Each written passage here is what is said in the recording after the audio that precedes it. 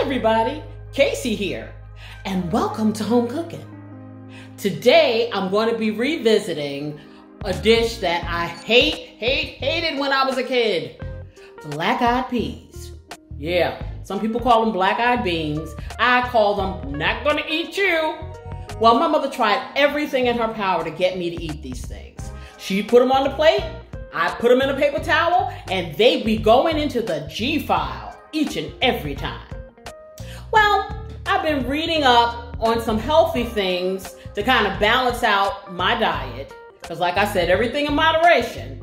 And I found that black-eyed peas are heart healthy, they are good for the digestive system, and you know they can even promote weight loss, and they're filled with calcium. And at my age, I need all the calcium I can get. In any case, I took it to another level. I did a little Hoppin John dish with these black-eyed peas, and I am going to tell you, it is delicious. Who would have thunk it? Black-eyed peas. I love them. In any case, if you want to know how I do it, you better stay tuned. Grab a bit of this and a dash of that. Mix it up below. That's home cooking. Okay, we have some olive oil, black pepper, a stick of butter, our Lowry seasoned salt, garlic powder, Italian seasoning, some white pepper, chives, our Splenda Zero, my sweetener of choice. You can use what you like. I have a pound of black-eyed peas, my trinity of peppers, onions, and celery, and of course some chopped ham. Now I'm going to take these peas that I've already picked all the debris out of, and I want to rinse them thoroughly so there's no residue, because we're about to do what we call a quick soak. And that's going to consist of me putting these beans in a pot with 3 cups of water, just like that. And I'm going to sit them on my stove, and I'm going to bring it to a rapid boil. So I'm going to turn that heat up on high. I'm going to cover it up, bring it to a boil, and cook it for 2 minutes. And when I'm done, I'm going to sit them off to the side and let them sit for an hour. Now, let's go over to our pot. I have a little bit of bacon grease in my skillet because this ham was left over from another meal. Doesn't have a whole lot of fat, and the bacon grease is going to help enhance the flavor. I'm also going to add a little bit of olive oil because, like I said, I need a little bit more oil in this mixture.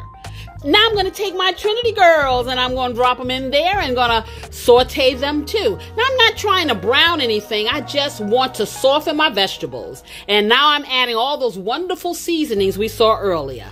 And we're going to mix them around, put a top on it.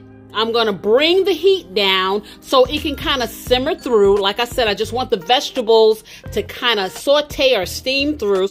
And this is what you're going to have once that's happened. So now I am going to add to my base 2 cups of beef broth.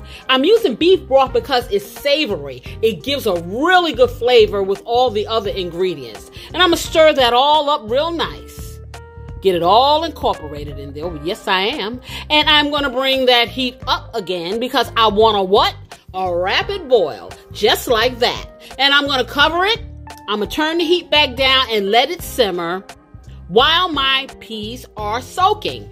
And once they're finished soaking, this is what they're going to look like. They're plumped up. They still have water in them, but that's good because this water is flavored with the bean flavor. And I'm going to marry that bean flavor with my wonderful base. And I'm going to put them all together. And they're going to be happily ever after. Oh, yeah. Let's get them all stirred up, get everything all incorporated. Just like that. Okay.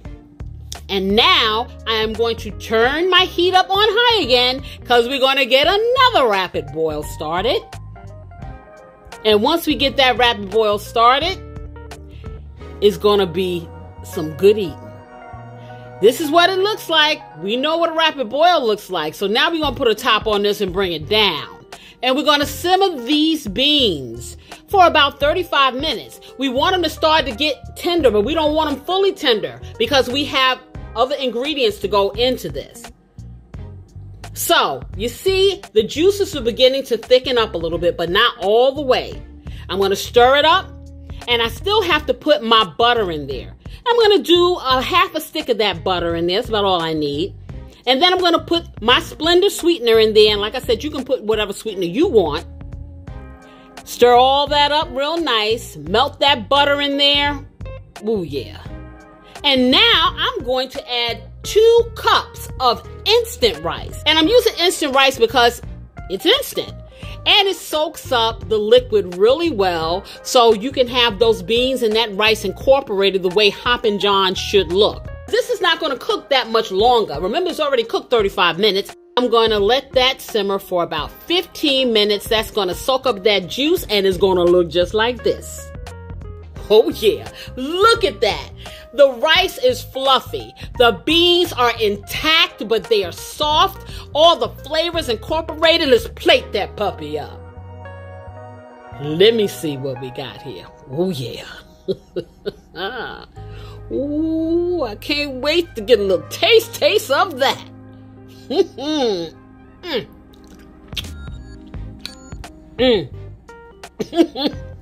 Now that's some good eating. I can't believe that I hated peas when I was a kid.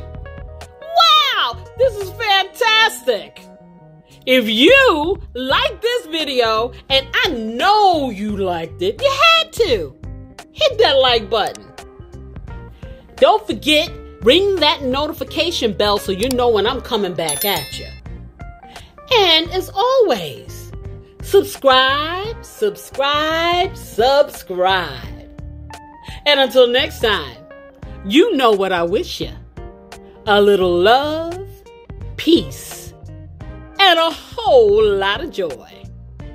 See you on the flip side. Bye-bye. That's home cooking.